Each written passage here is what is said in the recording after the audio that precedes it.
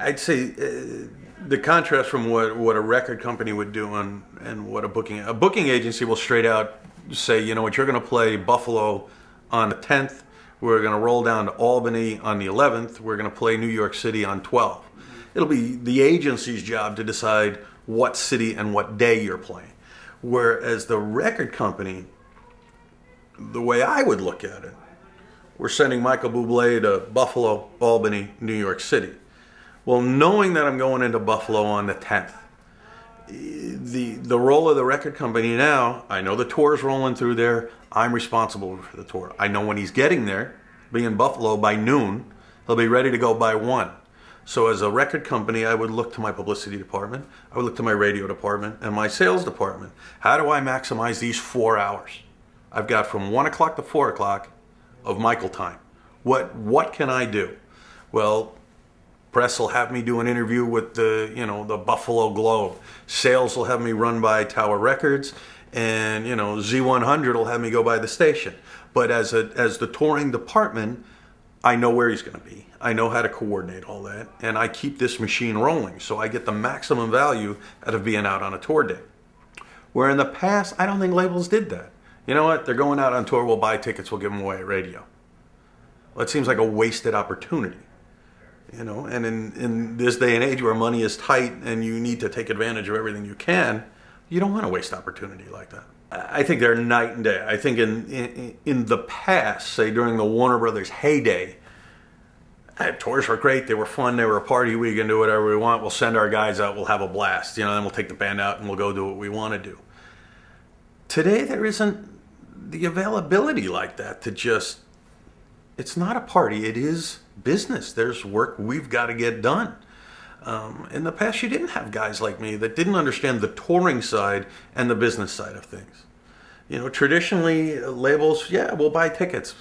Now, record companies are more involved with the planning of the tour, more involved with the cost of touring, more involved in the back end win or loss, which some people look at the record company as the big bad machine. Oh, we've extorted money, we've pimped the artist for all they're worth. I disagree. I absolutely disagree. You as an artist have every right and every freedom to come to a label or do it yourself. I don't think most people realize how much money is laid out to develop a baby band. Millions of dollars. If we don't make that back, we're out that money.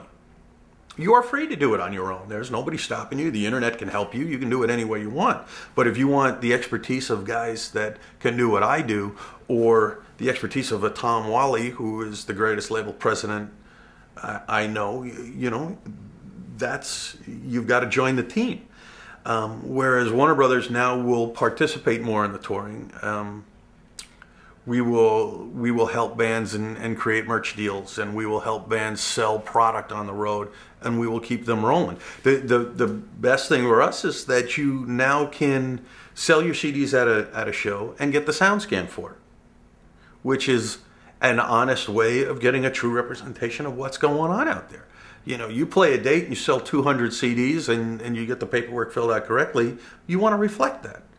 And we participate in all of that. And I don't look at us as an evil machine. We are not here to bleed bands dry. We're here to develop careers. We need a future. We're not just going to use them up and spit them out, which I hear so many people refer to the major label like that. That's just not the case. Look, you get some bands like the hippie jam band, like Fish or String Cheese Incident. Do you want to come to an Interscope Records, which might be leaning more towards 50 Cent and hip hop? It would be a disaster for you.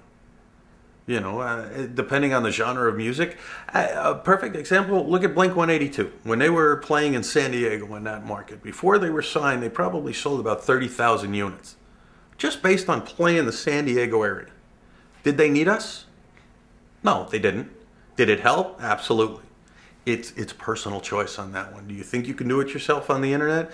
To me, I would prefer to be with a major. I like having the resources a major label has. having the head of radio and a head of sales, and these people are very connected people and really work to break their acts. I think it's important.